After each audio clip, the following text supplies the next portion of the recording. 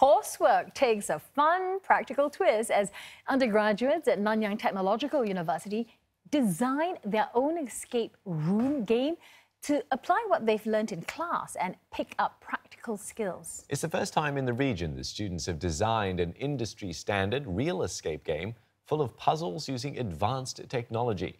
And there are more additions to come. Gwyneth Teo plays the game.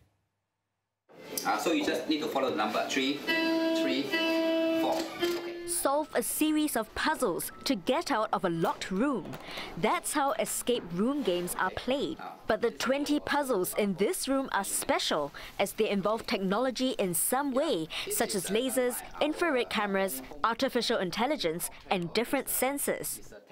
One of the technologies used in this room is a polarizer. Now, if you hold the magnifying glass this way, the video inside shows black and white. But if you turn it this way, it shows in color.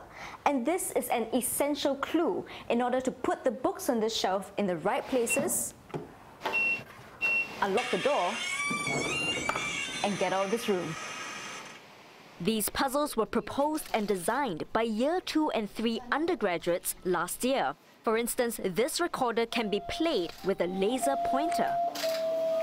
We researched online and there were many makeshift Arduino pianos, but we did not manage to see any that used the laser to actually produce musical notes. So we decided to actually use the idea and improvise the idea.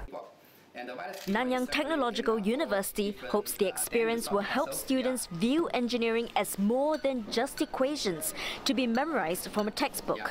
This is what NTU want, to equip our students with the skill set, which after they carry our NTU degree, they work in the industry, they're able to solve the problem for the industry. Instead of looking for solution, looking for instruction, they should be able to contribute. Alexa, ask experience. The program also allows students to pursue interests and tinker in a safe environment. It broadened my knowledge about the software stuff, and I do a lot of research on the interneting stuff and how to interact with Alexa, and the programming also with Python, one of the stronger language nowadays. Yeah, I feel very informative.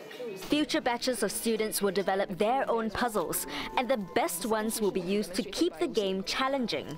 Some 40 students from other faculties have also signed up to be a part of the designing process. The university also hopes to use the room to showcase the latest technology developed by its scientists and researchers.